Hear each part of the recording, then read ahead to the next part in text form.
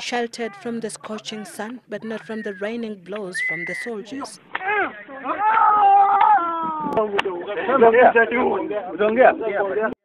Somewhere in the bushes.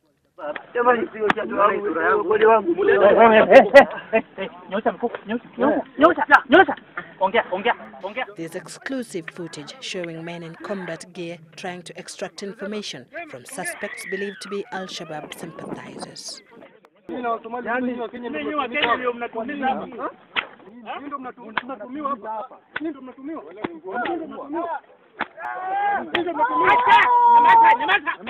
Citizen TV obtained the footage in Garissa, but we couldn't establish where and when the incident happened. From the look of it, however, it could as well have happened inside Somalia.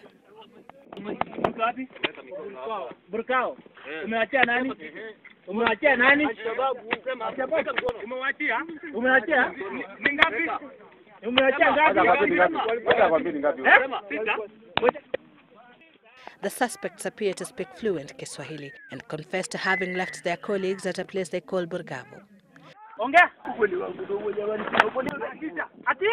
KDF spokesman Major Emmanuel Chirchir told Citizen TV the footage was not taken in Kenya but inside Somalia territory.